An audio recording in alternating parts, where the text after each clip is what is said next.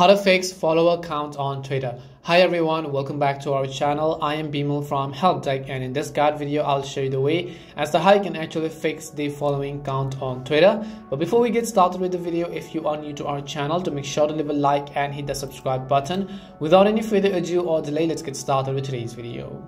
First of all, just make sure that you have either downloaded or updated the Twitter app to the latest version, and you can do this by heading over to your respective app store, in the search box typing in Twitter, and go ahead and simply either download or update the app.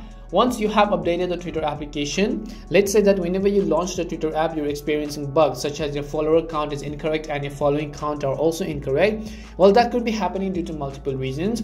The first is that it is not very uncommon to have incorrect follower and following counts if you reactivated your account in the last 72 hours, and if it's been longer than that, then we recommend a fresh logging out of Twitter then logging back in. So what you could do is scroll down and select settings and support over here, go to settings and privacy over here, and then go to the option called your account. Once you go to your account, select your information, and once you select your information, tap on the logout button over here. You can see logging out will remove all Twitter data from this device, so log out first and try to re-login back into your account again.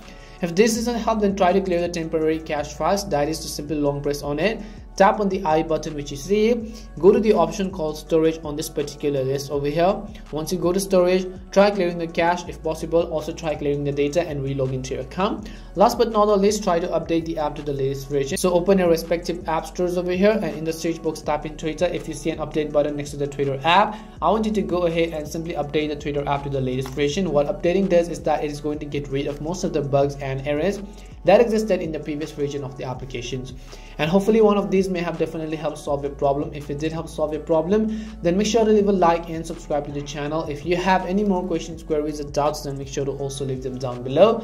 Thank you very much for watching till the end, and see you soon in our next video.